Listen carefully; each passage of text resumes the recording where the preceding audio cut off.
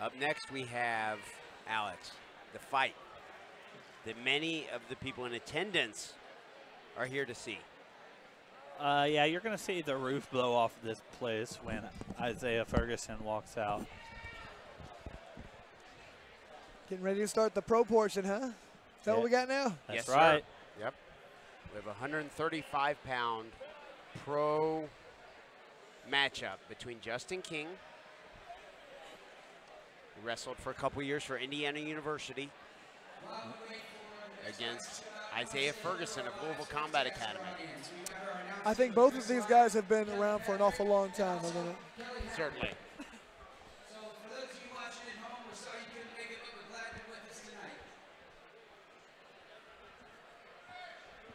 Coming to the cage to the red corner, Justin King. So I've trained with Justin many times. He's been around for an awful long time. Like you said, primarily, obviously a wrestling background, likes to get the fight to the ground. Training with Pat McPherson for many years, though he has been doing lots of stand-up, obviously. So what is that Division I wrestling like? How, if we're going to try to put into words for our viewers at home that maybe have wrestled a year or two, what would you say it's like? Okay, so you know when you go to the state tournament in wrestling and the first few rounds there's really tough wrestlers, and then the very finals is like the best of the best? Right. 90% of those guys have no business wrestling in D1, Absolutely. Big Ten wrestling. Yeah. So those guys who are four-time state champs a lot of times don't make it onto a Big Ten wrestling program. So that's how tough it really is at Big Ten wrestling. Yeah, so is it fair to say the top 1% wrestling in Big Ten Conference? And we're lucky enough to have one of those guys here tonight. Yeah, and the funny thing is it doesn't always translate over into fighting, but a lot of aspects of it does. The work ethic and the mentality, and sometimes it does translate over. But, you know, it's just different when you do throw punches and kicks. It changes everything. But yeah, it's much different wrestling in a circle with lines on it versus trying to get takedowns on a cage. But, you know, both of these guys fighting here tonight, Isaiah Ferguson and Justin King, are no slouch. They're well experienced in this. We want to give a shout out to Jetty in Florida is watching tonight. We appreciate the support. We appreciate you tuning in. Isaiah Ferguson, we said, many of the people in attendance came to see Isaiah Ferguson. oh yeah, you can tell the crowd is really behind Isaiah Ferguson right now. Listen to that. People are going nuts for him. Yeah, I'd be interested to know the number of tickets that Isaiah Ferguson has sold. This is a professional fight. Introducing first the fighter on the left, fighting out of the red corner. HRMMA record Isaiah was our headline fight for HRMMA 100, 4th Street Live. representing Indy Boxing and Grappling, all the way from Indianapolis, Indiana, Justin King.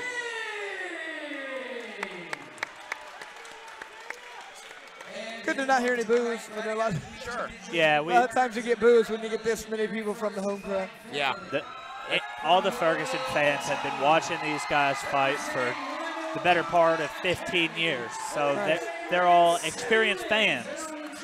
So they know to respect everybody.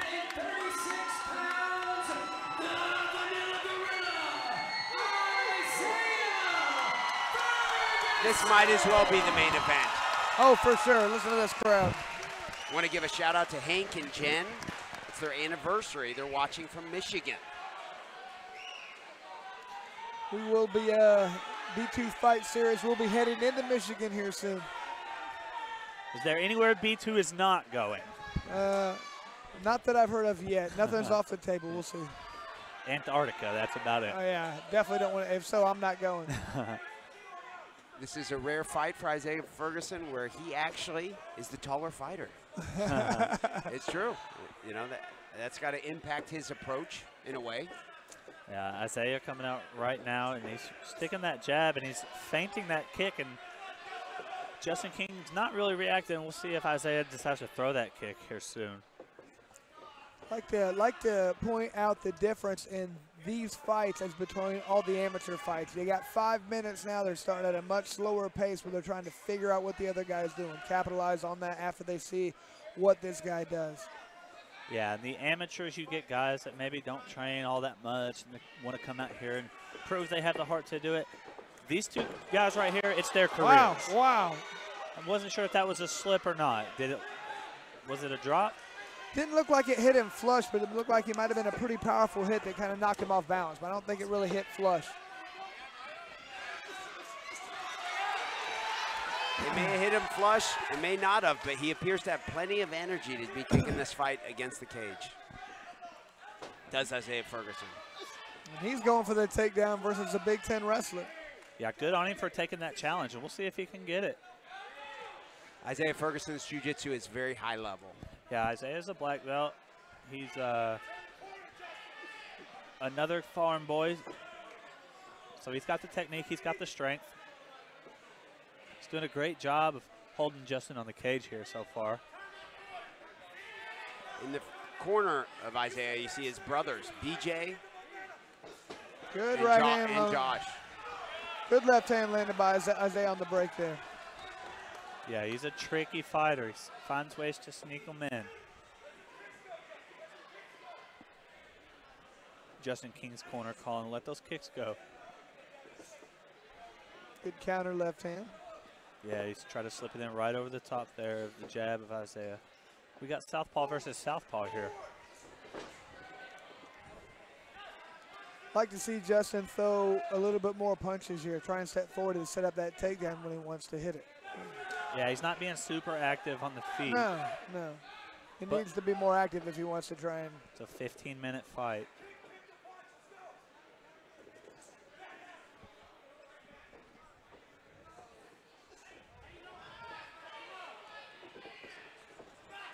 Justin is very good at closing that distance. Once again, Isaiah is taking it to the ground against Justin King. Wow. Yeah, he was able to secure that takedown. Not only that, he has a good position right now. He's in half guard. Very good position for him to be in. And this is where these Fergusons thrive. Isaiah's got that left hook. The right hook's not quite there yet. I'm going to tell you, Justin King is known for being notoriously tough to choke. That's what I have heard. He has a neck that's not easy to choke. Yeah, very difficult. You get under, you think, I got him. You usually don't have him when you're in that position. Yeah, he's doing a good job of fighting the hands right now. This is on the chin. It could still work. Yeah, now this is going to get bad for Justin. This is about the worst spot he could be in. A minute 20 left. That is the thing I notice. It seems like Justin is hard to choke, but he just lets you hold him in that choke position where he continues to take a beating sometimes. Yeah, so even if he's not immediately losing the fight, he's still losing the round. Exactly. And he's doing a thing right now where he's trying to punch from that bottom position. I'm not a big fan of that. I think the first thing you should try and do is fight hands. Once again, we want to give a shout out to Hank and Jen. It's now, their anniversary. They're in Michigan. This is under the neck, I think. Justin able to slip out.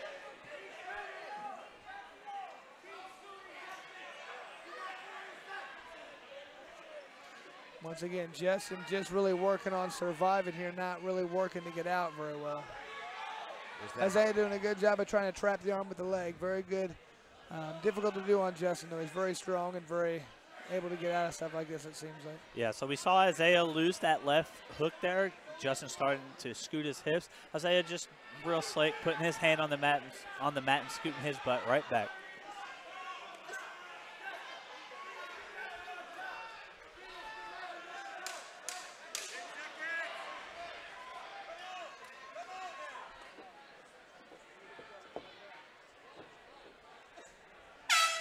Great round there from both guys. Clearly the round for Ferguson right there. Yeah, and I think that's the round he wanted to have. You mentioned Justin King wrestled for IU, Big Ten. He wrestled with a Kentucky wrestling legend, Isaac Knabel, who's a coach at St. X, the owner of Invicta Wrestling Academy in New Albany. Great place for kids to learn how to wrestle and to do some good wrestling here locally. So there is a connection for Justin King. He's got to appreciate he didn't get booed when he was Yeah, exactly. That's what I was saying. When you're going against a hometown hero, it's I've been booed many times. It's like, hey, you don't even know me. What's going on here? Whatever, bring it on. Yeah, yeah. Sometimes it can motivate you. Yeah. It really does. Like, all right, I'm going to look forward to beating up your hometown boy. Yeah, you know that's right. Boos don't win fights.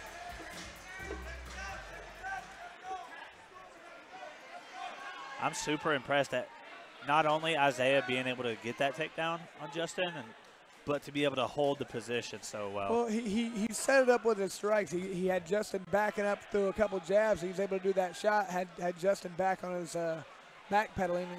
That's how you get a takedown against a good wrestler. Yeah, Make them back up.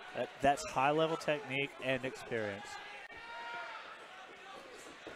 Right there again. See how he knocked his leg out from under him? Justin doesn't seem like he knows where the punches and kicks are coming from. Good level change there from Justin. I'll be surprised if he's not able to finish this takedown. But Isaiah's doing a good job of pulling him up the waist. Yep. Perfect job.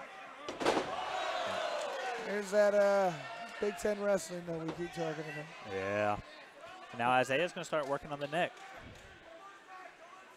Once again, this is a position, like I said, very difficult to stop Justin King with, but the problem is he does let that dictate the pace of the fight.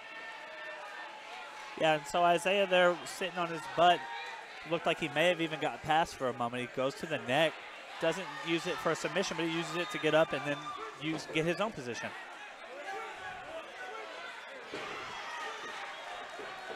What a fight. What high-level grappling. And Isaiah able to get one more takedown. He tried to get the lift there, but the hips of Justin were just too much. He came right up on the single leg trip. And once again, giving up his back. This is that's another thing you notice from a lot of wrestlers. They don't want to be on their back. They would much rather give up their back.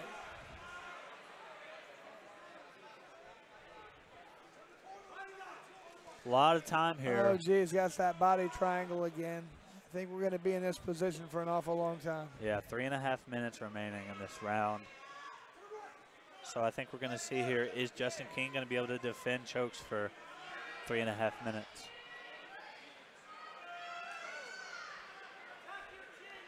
The thing is, you'd think he would be able to more than just defend it, work to get out of this position. I don't want to see him sit here for 3 minutes while attempting to be in a choke. That's not good for anybody to watch either, you know. Right, yeah, it's not a great product, but it's great technique. Oh, yeah, for sure. Isaiah's 2 losses have been decisions to very high-level fighters. He would like to come out on top of a decision. He would like even more if he could get a finish. That looks deep underneath right there. Yeah, maybe not the right angle. I was going to say, it's amazing when you get Justin in these chokes, how he can get out of them. Yeah, he's just moving his hips nonstop, able to slide right out. But like I said, he's definitely losing the fight in this position. You're not winning when a guy has your back putting in chokes all the time. How do you get your neck that resilient, Chris? What do you do? Ooh, I don't know if he does a lot of neck exercises, if he just kind of got a naturally strong neck. I don't know, lifting weights. Born with a strong neck. The bigger question to me is not how you stop from having how do you develop a good chin? Because I've always wondered how people can stop from being knocked out. It seems like I don't think there is a good way because a lot of people are just always really good reversal there by Justin. Yeah, Justin able to move the hips there, but Isaiah's in a great position here. This lockdown almost, left foot on the hip, or excuse me, not lockdown, mission control. He switches off, full guard now for Isaiah. And Isaiah's got a great full guard. Well, Justin King has to do some work right here if he has to have any chance of winning this round because even though not much damage was being done to him, he did have many chokes being applied to him. A lot of times the judges will count that, especially if you're on top and you're not doing anything, you're losing the fight. Yeah, 100%. Isaiah was controlling the position, throwing up the chokes. Justin needs to get busy here if he wants to win this round. Exactly. He's right now holding on. He needs to let go of this and start throwing some strikes.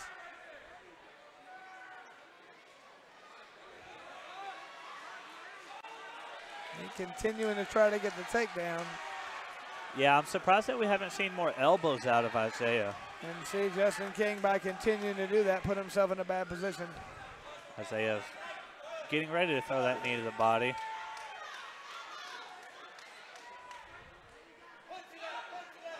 About 30 seconds left here for these guys.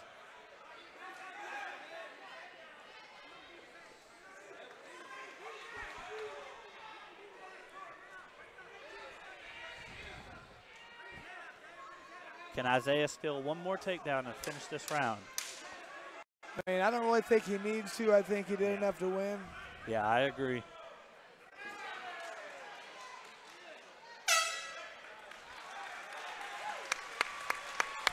Yeah, I think it's 2 rounds and none right now. Justin King definitely needs to, and when he gets in position, he needs to try and land more punches. He's not winning these rounds. Yeah, Justin needs to get busy. Isaiah needs to keep doing what he's doing, getting the back, taking the back, holding position.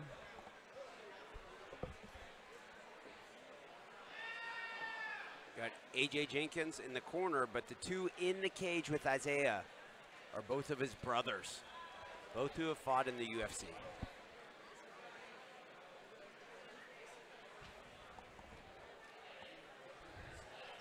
What are the brothers, the Ferguson brothers, telling Isaiah? Well, I think what I'd be telling him is you're doing a great job controlling the pace of the fight. You need to keep holding position right there. Don't fall into Justin King's game. Just hold out. You're winning the fight. Keep it up. Look for the finish, of course. You know, if you can get this choke, but just main thing, you're winning the fight right now. Don't do anything crazy.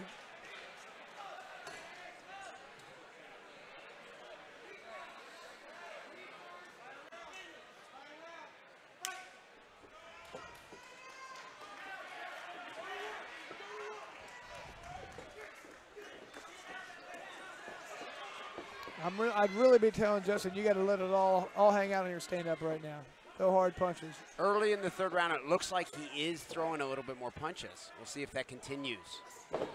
Second time tonight we've seen that Superman punch off the cage. Isaiah's a crafty fighter with his striking and his jiu-jitsu. Yeah, he's got this. The jiu-jitsu is so good that it sometimes overshadows the striking of Isaiah. But don't think he doesn't have it.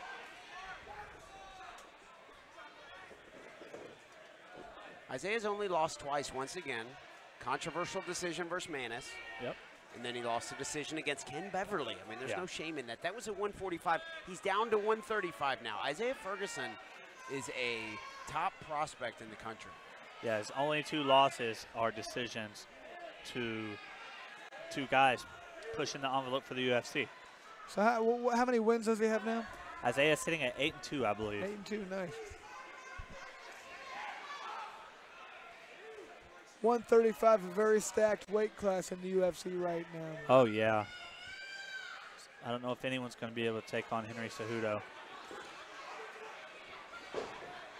Yeah, that's why right now you can see how tired Justin King is right there. He needs to get more than a takedown, but what does he do? He dives in to try and get a takedown. Even if he hits that, that's not going to win him the fight. Yeah, you think maybe that good throw there from Justin.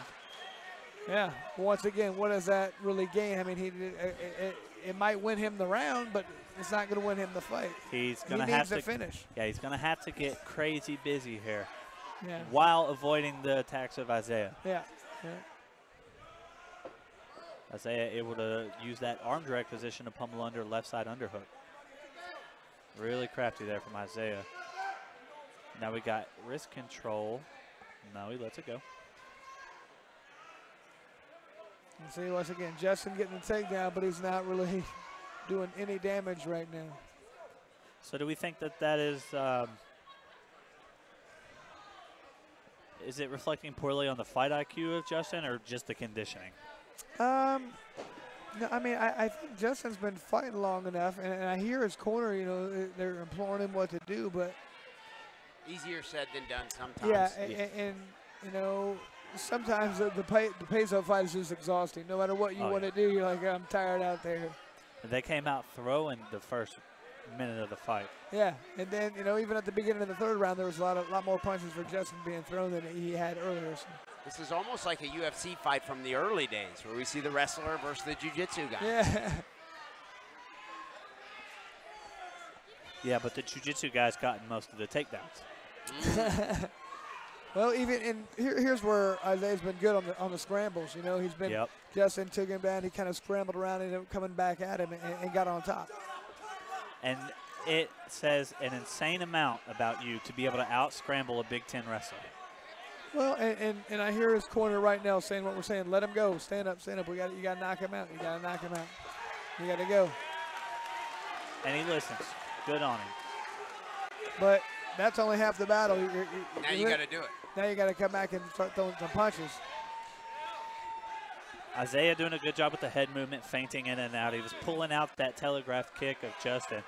Did the really smart thing, too, by closing that gap. Yeah. He's taking away any chance Justin does have of landing that haymaker. You're not going to give him the Hail Mary opportunity if you continue to keep the fight really close. Isaiah got the knees collapsed here. Justin's going to get one more takedown. Wow. This is just so impressive from Isaiah to be able to do this.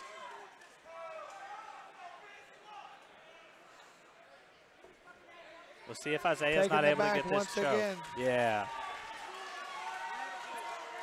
Mission impossible. See if you can choke Justin King. Justin gets to turn around. Looks like he gets back in position again. If I'm Isaiah right here, I start ripping those elbows to the head. Man, looks like he heard it. May have. I don't know if. Justin back in position right here, but once again, it's like a little too late. Isaiah trying to go for the triangle. Isaiah sneaking some elbows in from the bottom.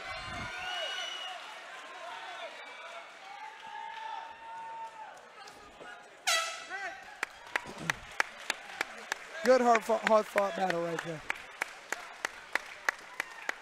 Yeah, that was a good fight. Boy, I see the judges already putting their scores in. That didn't take them long. No.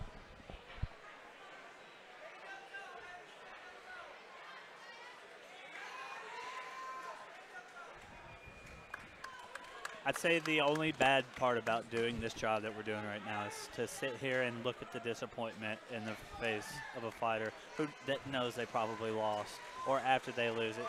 I've seen you make eye contact with a couple guys who lost tonight. Not to name anyone in particular, so I know what you're feeling there. Yeah, it sucks. Chris, you've lost. I've lost probably more than everybody here combined. And let me tell you, it never feels good. You know, people can try and find all these silver linings and different things. And when I lose, I don't want to talk to anybody. I don't want to hear from you. You know, when good job anyway. Shut up. Just leave me alone. You don't know what you're talking. I didn't do a good job. I don't want to hear you lie and tell me I did a good job to make me feel good because you're making me feel worse. Leave me alone. Don't talk to me for a couple days when we fight. I feel the same way. So, I mean, I want to run my head through a wall. People say, good job, it was a great fight anyways, or I've gotten fight of the night for fights that I've lost. Forget that trophy, man. I came second place in a two-man race. Yeah. I don't want it. Well, the only saving grace was, you know, when I was in the UFC and you get a fight of the night bonus. You know, yeah, like, okay, that 50,000. 50,000. How many of those did you get? Well, I was able to win 6 fights of the nights. I didn't lose all those fights, but when I did lose one, it was good to get like a $50,000 bonus. Like, okay, I'm not happy, but I'm a little less not happy, you know. The wife's happy. Chris Lytle's sitting at $300,000 in bonuses alone. That's a good job. That was fight of the nights. I also won sub of the night, couple of those knockouts. So. But there was different amounts of bonuses at the beginning. I remember some were less, some were more than that. So I don't know. All three judges scored a fight 29-28 for the winner by unanimous decision. Fighting out of the B2 Digital Blue Corner.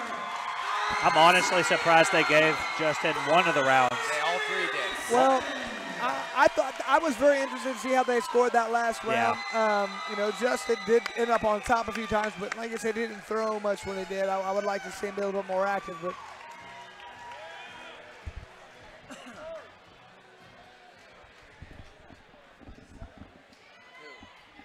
All right, ladies and gentlemen, I am here with the Vanilla Gorilla, Isaiah Ferguson. Isaiah, that was one hell of a fight. I'm tired of you. Fuck yeah, man. He's a fucking Earmuffs. We're over the top game, and I knew I had to pull out my ass to win there. Well, you are a member of the legendary Fighting Fergusons. No, Oh, there is his black belt. I'll say he earned it. I thought that Isaiah was already a black belt, so I feel stupid. Gets his black belt from his brother. How about that? That's we just witnessed a life moment from Isaiah. The coolest moment I've seen him here in a long time. I don't think a lot of people know he has his family's legendary for fighting. Taz Ferguson, BJ Ferguson. I'm sure his dad did some fighting. Tell me what just happened. Well, it's a long time coming. I've been training my ass off since I was fucking 10 years old, trying to get this right here. And I thank my brothers, my family, my kids. They're my #1 motivation to just train every fucking day and be everything I can. And God, and I got to thank Justin and King because that was a hell of a fight. And shoot, that was good. All right, ladies and gentlemen, Isaiah Ferguson. Isaiah Ferguson trains jiu-jitsu at Louisville Combat Academy. They are working on their 10th Planet affiliation. AJ Nice. Jenkins and Holly Jenkins own Louisville Combat Academy. They're on 10105 Dixie Highway. If you're in the